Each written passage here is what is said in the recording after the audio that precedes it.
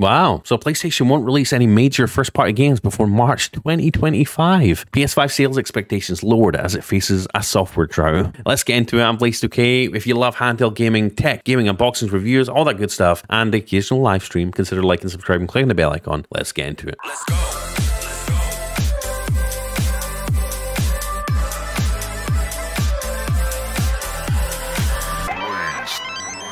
If you want to support everything I do on YouTube, guys, consider clicking the join button down below and becoming a member. It means the world to me. And also go check out Factor 75 if you want meals delivered to your doorstep every single week from a menu of 35 plus exciting delicious meals. Go check out Factor 75 at the link below. You'll get 150% off if you use my link down below. 150, not 150%, $150 off. 50% off your first order and then 20% off following orders after that. And you get 2 free wellness drinks with every box. If you want to take the time consuming effort and just the preparing and the planning, you know, making dinner every day, check out Factor 75. You won't regret it. Review coming soon on the channel. So this article comes courtesy of Polygon. So basically, sales of the PS5 are actually below expectations on Sony's side, despite the new PlayStation 5 Slim, which not people were a fan of. Let's be honest, the PS5 Slim just fell below everyone's expectations, right? It doesn't look that much smaller. It doesn't look that much better, and that's a major departure from previous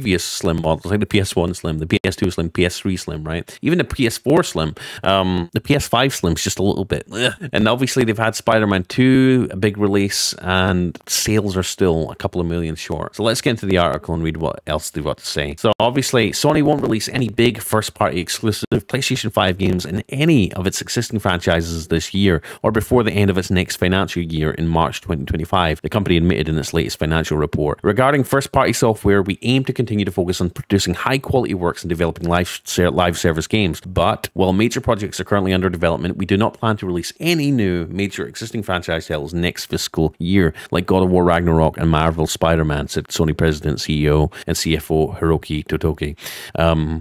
So yeah, Sony has been quiet about its post-Spider-Man 2 slate. The Totoki's statements confirm suspicions that PS5 was facing a long gap in exclusives in its schedule, similar to that experienced by Xbox in 2022. Insomniac's Wolverine game, for example, is known to be a long way off, with the recent hack revealing its projected release date to be in 2026. Naughty Dog's next project is unknown, while its Last of Us multiplayer game has been scrapped. For 2024, Sony's leaning on third-party publishers and developers to make up this shortfall. This month will see the release of Square Enix's Final Fantasy VII Rebirth as a PlayStation 5 exclusive, while Sony has snapped up console exclusivity for Konami's Silent Hill 2 remake for later in the year. A recent state of play focused on these and the other exclusive games from the outside studios, including Rise of the Ronin and Stellar Blade. Splashy first-party exclusives like Horizon and God of War games are PlayStation's stock. So how come Sony is facing such a long gap between such releases? It could be for any number of reasons, simply bad scheduling luck or the delayed effects of the production slowdown caused by COVID pandemic. Totoki, who will replace Jim Ryan as interim CEO of Sony Interactive Entertainment when Ryan leaves on April 1st, seems to have an opinion on the culprit. On an investor call about the latest financial results,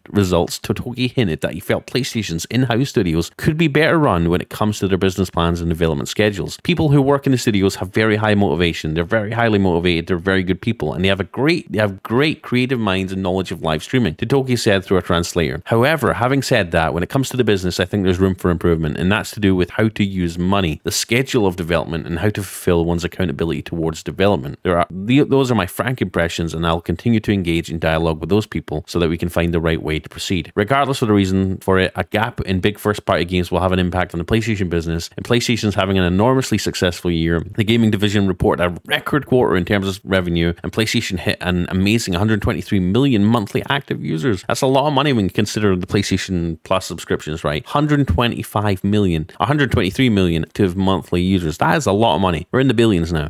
But Sony's lowered its aggressive forecast for PS5 sales in this financial year from 25 to 21 million units, and Totoki said he expected a gradual decline in PS5 sales starting in Sony's next fiscal year, partially due to entering the latter half of the console cycle.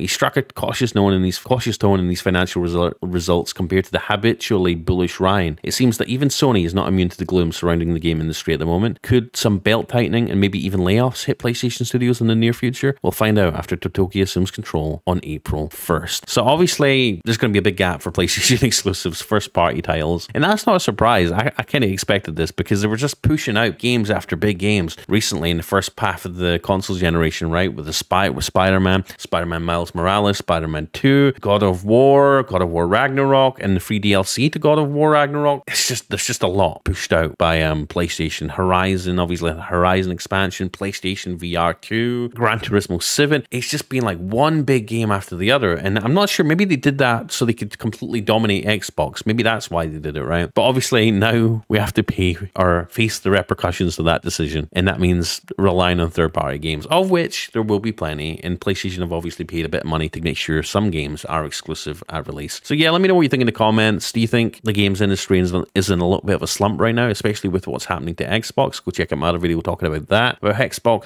about how Xbox are planning on moving their games over to PlayStation 5. A lot's happening in gaming, not all of it good. And that's why I'm a PC gamer. That's why I love the PC. That's why I love my Steam Deck, because PC gamers get it all. We get all the releases, or we're getting more and more PlayStation exclusives coming to PC. We're getting all the Xbox exclusives coming to PC. It's a good time to be a PC gamer, and especially with these new handhelds like the Steam Deck, like the ROG Ally, like the Lenovo Legion Go. It just gets better and better. And hopefully, who knows, we might see a new PlayStation or Xbox handheld in the future. Anyways, we've got a little bit of wait till the next exclusive, but hey, some exciting times to come in game. Let's go. I'm Blaze2K. Subscribe, click the bell icon, and let me know, more importantly, what you think in the comments down below. Have a great day. Peace out. Let's go.